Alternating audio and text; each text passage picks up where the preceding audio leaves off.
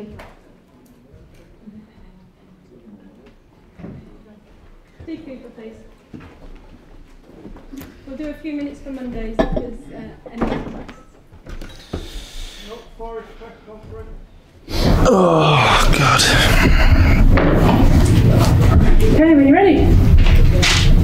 Hi Steve, do you feel like you maybe could have nicked that result at the end there? So you were difficult throughout most of the match, but you felt like you could have maybe nicked it towards the end? I'm frustrated with the first half, to be honest. I think that, listen, we're coming to Arsenal. It's a really good team, strengthened from last year, more than a really good team. It's away from home. Lots of our team still getting a bit up to speed, if I'm being honest, and it was always going to be a tough challenge. But I just sort of half-time questioned ourselves in terms of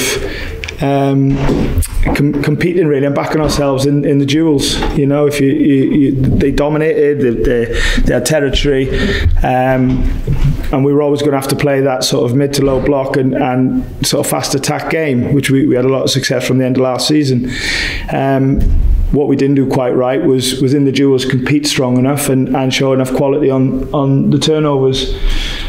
Like I said, Arsenal are excellent, but the reality is we've had the real chance in open play in the first half with Brennan, and although they're brilliant finishes from the Arsenal boys, you always look at it from your own point of view, and you could have done so much better. And what they are, not defending second and third phases from corners. So for all of the territory and play that they had, the first half, they didn't create a load of chances where Matt's had to make big saves or blocks on lines and things like that. It was in the end, we just didn't defend the second and third phases of corners. We made a couple of individual mistakes around it. Second half we did compete more, and we showed a bit more quality and belief that we belong at this level. You know, Anthony's done great, Taiwo's done great, and it then leaves a bit of a feeling of what might have been in a game that was really, really tough, and Arsenal are excellent. So I only look internal. Nobody wants to accept defeat, that's certainly me, but at the same time you've got to look at it and go, whether you're playing Arsenal away or another game somewhere else, sometimes it starts and ends with how much you compete. You touched on it there, Anthony Elanga. He seemed like a real bright spot when he came on. You're really impressed with him. Maybe he gets to start next game as a result. Well, we'll see the young player that we're growing into our model. Like I said, Brennan's not ready. Brennan's only trained 10 days in pre-season. He's probably played too many minutes actually for maybe what is normal for what he's done last week in Frankfurt and today. Olarena's not completely match fit, so he came in pretty late and is getting up to speed. Taiwo was only available for 20 minutes. He's only been back training a couple of days. Musa was the same on the bench. So even though these players were here and involved today, they weren't sort of ready to play full games. But for T to come on and get them, I don't even know what it was, 20 odd minutes, and get a goal and look a threat would be great. Anthony the same, different circumstances, young player, but we're really happy with him. We're looking forward to working with him. We're less is more with him at the moment. I don't mean in game time, I mean in information, because we want him to settle on such a big move for him.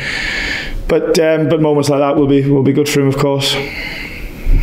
Steve, the fact you were able to kind of hang in there despite maybe not being your best in the first half, and then make it difficult for them and stay in your shape. I mean, it did seem to be there's a maturity about that performance compared to maybe a year ago. Well, for sure, it was a similar game last year. We were only 1-0 down, but the game looked similar, and we ended up being 5-0. And we did have some moments like that last year. And I did say to the guys half time, it was a massive mentality test.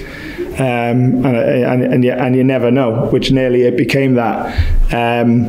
So I will always look deeper than the result, because that's my job, and that is something that we can reflect on and go, the second half you did all right at that, is sticking to the plan, sticking to the task, not giving up, and trying to get back into it. Was still a really tough second half. So yeah, I won't lose sight of that. But I'm still sitting there. We've lost the football match, and in the end, that's what you want to do, or draw. Ready? Mondays. Steve.